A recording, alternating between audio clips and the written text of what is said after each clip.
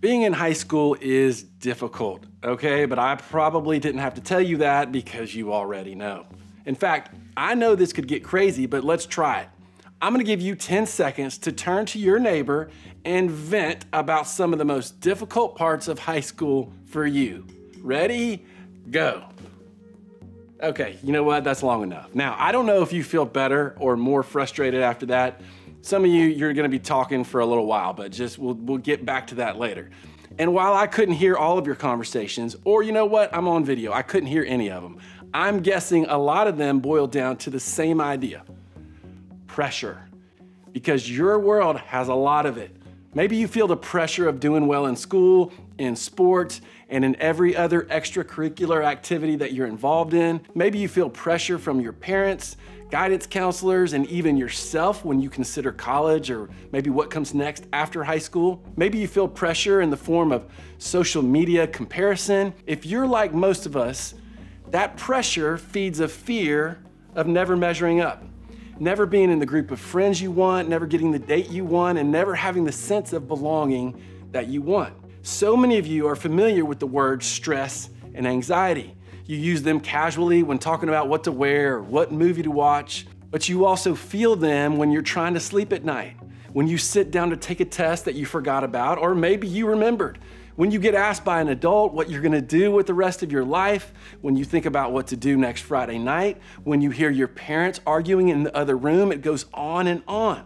See, the crazy thing is we experience it in so many areas of our lives that we often don't even notice it. It becomes a natural part of our existence. And if we do notice it, we wonder, is it anxiety or just a little bit of stress? Is it normal anxiety or is it overload? Do I need to get help or am I taking small things and blowing them out of proportion? Do I need to just get over it? See, when a car is close to running out of gas, the low fuel light comes on, usually accompanied by an annoying beeping sound. It's a warning sign that says, hey bro, get to the gas station and fill her up, all right? But what are the warning signs when it comes to anxiety? How do we know that, hey, we're in the danger zone? Well, unfortunately, it's not as simple as the fuel level in a car because you're a human being. You're dealing with a mixture of circumstances and your personality, influences, hormones, mental patterns, just to name a few. Every person is different, so it's not always easy to recognize the warning signs of anxiety. But there are some symptoms that when you identify with them, it's a red flag for sure. For example, when the pressure on your chest is so heavy that you feel like you can't breathe, that's a warning sign. When it's nighttime and you're trying to fall asleep, but you can't because your mind is racing so fast, it feels like you're running on a treadmill and you just can't stop. When there are knots in your stomach and you feel like you can't focus on anything else, that's a warning sign. When you have a tough time relaxing most of the time because you just kind of always feel on edge, that's a warning sign. But what do you do then? What's normal and what's not? And more importantly, can we avoid these feelings? Or is it just the way life is supposed to be? See, the thing about stress and anxiety is that there are some answers, but they can be different for everybody. That being said, some of what we say tonight might be helpful for you, and some of it may not be for you right now. Just know that our goal is to help you as much as possible because we love you and care about you. So to start, let's make sure we're all on the same page about the differences between stress and anxiety. What's the difference? Well, here's an easy way to think about it. Stress is specific. It's a reaction to an actual situation, like the pressure you feel over an upcoming test or a big game. That's specific. Stress is usually short-term. And when the specific thing we're stressed about passes, the stress usually goes away. That test is over, the game is over, okay? Now, anxiety is not specific. It's more like a reaction to the world as a whole. Anxiety is something you feel all the time or about all things. It's a general feeling of unease or fear that doesn't go away, even when the stressful circumstance does. Now, contrary to what you may think, both stress and anxiety can be a good thing.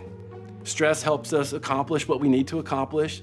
It pushes us to get better and work hard, and there's nothing wrong with that. Anxiety comes from the same fear part of our brain that puts us on high alert when there's danger nearby, like when we're about to get hit by a bus or fall off a cliff. Like, we need that part of our brains, y'all. But anxiety becomes a problem when it sticks around for too long and it's no longer helpful. when there's no danger that we need to pay attention to, but our mind and body is acting like there is, or when we're constantly creating new situations in our head to fear and be anxious about, we need to know that's not how we're designed to work. In fact, when we live with constant anxiety, our body creates a stress hormone that is pumped through our entire body that keeps us on high alert. And living like that for a long period of time eventually wears you down and wears you out. And at that point, anxiety isn't helpful for pointing out danger. It's hurting you. It's keeping you from functioning in normal life. So the question is, well, what in the world do we do about it? If you feel anxious almost all the time, like what are your options? Well, you can talk to a friend, go for a run, take a nap, lay off energy drinks, practice breathing exercises, meet with a counselor, get some therapy, and so on and so on and so on. Like we already mentioned, coping will look different for everyone. But for the next few minutes, we're gonna look at one thing everyone in this room can do when you feel stressed or anxious, no matter how severe or simple your feelings may be. See, anxiety isn't a new problem, it's a human problem. So even though it feels intensely personal and it makes you feel like no one else gets what you're experiencing, you can rest assured that you aren't the first and you won't be the last and you aren't alone. And that's why I love the book of Psalms. There are several different types of literature in the Bible. The book of Psalms is like a book of poetry. But in some places, it's more than poetry. It's like a journal written by real people who gave a specific insight into what they were feeling. And Psalm 56 is like that. It's a poem written by David, who's probably the most famous king of Israel. And we're told that this psalm was written when David was captured in Gath by the Philistines. In hindsight, we know that David lived through this experience, but at the time, David didn't know that. So who knows how much stress and anxiety he was feeling? In the middle of that, he writes this: "Be merciful to me, my God, for my enemies are in hot pursuit. All day long they press their attack. My adversaries pursue me all day long." See, David's enemies are out to kill him. He would be crazy not to be afraid. But notice what he does here. He names the thing that is stressing him out. And one of the trickiest things about anxiety is that it makes you feel powerless. It puts a general fear in your heart. And that's a hard thing to beat. Like, how do you get over anxiety that doesn't tell you to be afraid of anything specific? Just the world in general. And that's why David starts by getting specific. And so for you and I, when we're feeling stressed, when we're feeling overwhelmed, when we're feeling anxious, we need to name it. We need to name it. But David doesn't end there. He says this: "When I am afraid, I put my trust in you. In God, whose word I praise, in God I trust and am not afraid. What can mere mortals do to me?" See, check out what David does here. He moves the focus from what's making him afraid to the God he trusts. His circumstances don't change, but his focus does. His situation, it doesn't move around, but his perspective does. And that's important because sometimes the thing that causes us to feel overwhelmed is something we can't control. School is a reality. Parents arguing sometimes is a reality. Friends turning on us sometimes is a reality. And those things don't always go away like a test does once you've taken it. When life doesn't change, the one thing we can change is what we do with it and how we respond to the stress and anxiety that life brings. And we can bring it to God. See, we can acknowledge what we are feeling, we can name it, we can name why it bothers us, and we can shift our focus to something else that is a reality, and that's God's role in it. Think of it this way: when we're stressed or anxious, it can be helpful to name what, why, and who. And here's what I mean. Imagine your parents or step-parents are fighting. For some of you, you don't have to imagine long at all, right? And I don't care how old you are, when the adults in your life are fighting, it's stressful. Now imagine that during that kind of stress, you pray, "God, my parents argue all the time." That's acknowledging what is causing the stress. And then, "I'm afraid they're gonna split up."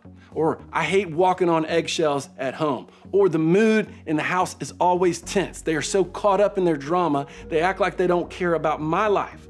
See, and that's why it's causing stress. And finally, "God, I know that even if my home life feels out of control, you are in control.